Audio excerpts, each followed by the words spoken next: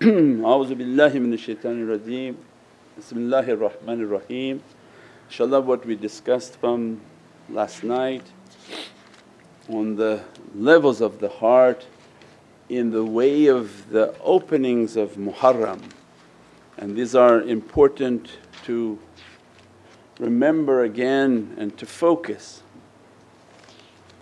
that the love of these Divinely Presence and the love of the Holy Prophets come to us, and the level of the student is going to be known to us, so that when Sayyidina Adam begins to come and Allah want to dress you from the Adamic reality, you're going to go through a phase of extreme crying,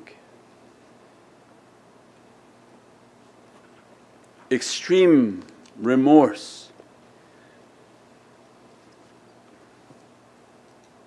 Why that's important? So that we understand, did we go through that? Did we feel a remorse and a sadness, a repentance for from this life you gave me, what did I do with it? How did I waste it? How did I throw it? How did I do all of these horrible things in it? And until that remorse doesn't overtake the servant, in which their 0 point energy, their istighfar and tawbah is so intense that always crying, always crying, always crying, until the reality and the bab of forgiveness can open. The gate of forgiveness has to open for that servant, in which Allah grant for them their maghfirah, their forgiveness. As a result, we said that door and that Adamic door of forgiveness is a two-way door. When Allah forgive the servant, it's the beginning of divine knowledges. So then you begin to, if you went through that phase of remorse and crying and tears just coming and feeling that you need to be in sujood asking Allah forgiveness, that gate of forgiveness is the opening of knowledges, in which the hikmah and the wisdom of the Shaykh's teachings become known to you in your heart, you understand it. Otherwise you just, what are these people talking about? And the heart is dead from the dunya, just thinking about how I'm going to go back and do my work, and I wonder what my bank account has right now in it, because the heart is dead. The station that Sayyidina Nuh comes, because people have to have the synopsis, did you go through crying? That way when we make our episode, its title is Crying, and then Sayyidina Adam comes. That's an Adamic tajalli, that you are an Adam that came onto this earth. Have you forgotten your paradise reality and you're really enjoying it here? You have forgotten who you are. And when Allah give you the remembrance of who you are, oh you can't stop crying, that I did all these things and I wasted all this breath I have, and now in my older age I have to try to figure that out. And that's why they say, blessed are the young ones who come towards deen, because they have less time that they did wrong and more time to do all these good deeds that Allah want to dress them with. Sayyidina Nuh comes into our life, and when you know that Sayyidina Nuh's tajalli is dressing you, it's the building of faith. So did anybody come and tell you, why you gotta look like this? Your parents send you pictures of inappropriate clothing and say, why you gotta look like that, why can't you be like this? And then people come and tell you, why you have this clothes like this, why you have to wear this cone on your head, and ridicule everything that you're doing. Did you get there yet and thought you were unique, that they're bothering only you? This is tajalli from Sayyidina Nuh. And if you're not there, means then implement your faith, do not compromise what you believe. Many situations you find a friend And for some reason you think, oh, I came to Islam, I should be soft, maybe I'm going to compromise. Every time I meet with them I'm going to take less of my things, I'm going to show more of my body, I don't want to offend them. But that's shaitan, because they don't do that for you. They don't say, oh, I'm going to go see my Muslim friend, let me put a hijab on and come over. I'm going to go see these Muslim people, I'm going to bring halal meat for me and say, come on, I want to eat halal with you. They don't compromise what they do to be with you. So shaitan is whispering to you, take your belief down. Why you want to bother them? Why you worried about them? And somebody going to bother you, worry about Allah and this reality of Sayyidina Nuh. This is a struggle for faith. Every time you compromise in your understanding and your belief, you are slowing the process of your faith, and if you compromise enough you will have never achieved iman and faith. And the servant won't go past the bab at-tawbah and begin to wither away, and the ulum and the knowledge, because this has to keep moving. This is not you got it and you finished the finish line. Allah going to now push and push the testing more. So you see your faith has to be tested. They have to come and grab and say, why you have to have this? And say, because this is the way it's going to be. And as you're being tested and pushed into your faith is growing. The day you compromise it, it's withering and going away. So it means then the istiqamu fi tariqah, I think we described in Surah the Jinn, that Allah looking, be firm on what you believe. Otherwise winds are coming, and what's the song Hajj Ridwan? Dust in the wind, all we are is dust in the because what happens? You're not grounded on anything, the wind will come and blow you away. That which you love and that which you're firm on, you've been through many tests to stop it now. And the firmness of the faith gets rooted within the soul. So that's why they describe awliyaullah, they're like evergreen trees. They're not flowers, they're not bushes, but Allah has rooted their faith. From what you see of the greenness of their evergreen, their roots go all the way down deep into paradise that hold them to be firm. And as a result Allah describes them in Surah Al-Mulk that they are awtad.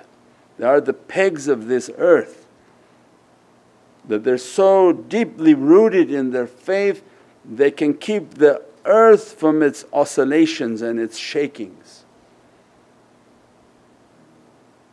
because of the firmness of their faith and what Allah has tested them. Then Sayyidina Ibrahim and Sayyidina Musa come into our lives, that now that your faith is strong, these two prophets deal with fire. So Nabi Musa comes into our life and says, now Allah's freed you from the sea and parted the sea for you, but the other side was much more intensive training. Because when Nabi Musa when reached to the promised land, that's when they had to burn the gold, he had to open up the earth and throw his nation who were cheating into the earth. It didn't stop the test, they just intensified. So that this burning bush of ishq and muhabbat and love, Allah want to deposit this fire within your heart. But this fire is going to burn everything, and that's when the Sufi kalams begin to talk about the moth to the flame. This flame Allah going to begin to present to you this flame of Divinely Presence. And Allah instructing awliyaullah to teach you that go into the flame and everything is going to burn. Don't circumambulate it and keep trying to avoid these testings and these difficulties, but whatever your fate is, face it. Go into that flame. So then their life becomes extreme testing. testing from every direction, anger of people, everything, because Sayyidina Ibrahim comes and teaches of Nimrod, that now every Nimrod of earth will throw a flame at you. At this flame that hitting you is the waswas of shaitan, the attack of shaitan, everything. Leave this, leave these practices, leave these people, find every single thing wrong, because the flame is shaitan. There's not a real fire, nobody can throw matches at you. The flame is the shaitan coming from every direction. Shaitan hit your kids, they come and fight you. Hit this person, they come and fight you. Shaitan, because he knows you're guarded. So begin to hit flames everywhere, and these flames running towards you like those horror movies. When they light somebody up and that guy all of a sudden is coming after you, he's on fire too. Why? Because shaitan knows, I can make everything angry around you, you may be guarded by Allah, but I'm going to throw fire on all of these and they're going to run after you. So it means that mushkilat comes so much unto you that when Allah is going to test you to make you or break you. Are you going to let these things jump on you and then make you to be fiery? Means then you stopped your fight, you stopped fighting for Allah and you surrendered to the fire. You decided, I'm going to be fiery too and I'm going to fight them and fight them and fight them and fight them, and I became them and I became fiery and I lost my Divinely character. I don't know what this faith is anymore, I don't know what this practice is, I don't know who that guy is anymore. And then that became a Nurani existence and they didn't achieve that maqam. But what Allah wants is what? قُلْ يَا النَّهْرُ كُنِ بَرْدًا وَسَلَامًا عَلَى Ibrahim, that say to this fire, be cool and peaceful. Means their practice is strong, their muraqabah is strong, their zikrs are strong, and they understand the shaitan coming from everywhere. They know how to go into a lock-up mode, they know how to cut a communication. If somebody not talking right to them, they cut them off in an instant. They can wait 2-3 days before they talk to them again, because they know you're coming with a fire towards me and I'm not somebody normal, I know what you're trying to do and shaitan who's behind you trying to do. So it means they're trained, they understand when things are trying to come to them to make them to burn, and they did their muraqabah, they do their muraqabah, they know how to immediately go into their connection, and as a result they put a shield out that makes it to be cool and peaceful for them, because everything around screaming, but they have to be in a station of bardan wa salaman, cool and peaceful. So the whole world will be going upside down. They say there's peace in the eye of the storm. Allah make a tufan, if the tufan tornado comes and threw you into it also, what would be the benefit? You're just a part of the whole tornado now. But the firmness in these practices is that my life became difficult, but my love for Prophet intensified. As a result, I feel the coolness in the eye of the storm.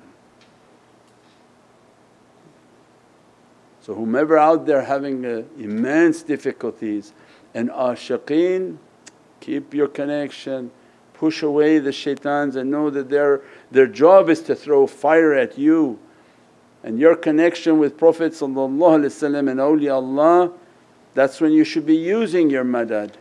Because the next level that begin to open, Sayyidina Isa comes, right? Sayyidina Isa comes for what? To teach you that how we're going to rise now to the heaven. If Allah accepted your struggle and continuous fight against difficulty, fight against bad character, that, Ya Rabbi, I'm overwhelmed by the shayateen, grant me a najat, grant me a salvation, grant me your support, and Allah say, we will raise you to our presence. And at that time Allah will begin to give that servant their ethereal reality, in which every time difficulties come they don't stop, but they have a ethereal reality in which they can go to a higher place and a better place. And as a result they have very beatific experiences with their soul. so that the struggle of dunya becomes beatific. The energies that Allah dressed them with become beatific, give them energy and hope and all sorts of beatific lights, so they can go back down for another day of whatever this dunya is going to bring to them. But Sayyidina Isa has to come to them to begin to teach. That was all from the muraqabah, that come now and leave the body. When it's in these difficulties, connect with your connection, connect and come into this ocean of light, oceans of power, and to be dressed by these realities.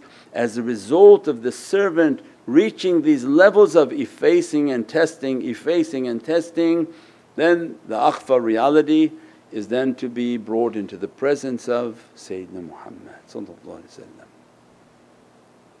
Because you've destroying all these characteristics, and what is left of this beatific characteristic, Prophet they want to bring us into the presence of Sayyidina Muhammad, so that to completely annihilate your presence. Into my light I take you to Allah. That's the reality of Muhammadun Rasul. So Muhammadun Rasul, you have to come into his heart as nothing, as no one. And that what would the Rasul show you is Allah. Muhammadun Rasul Allah. So not the Allah we understood with all the bad character,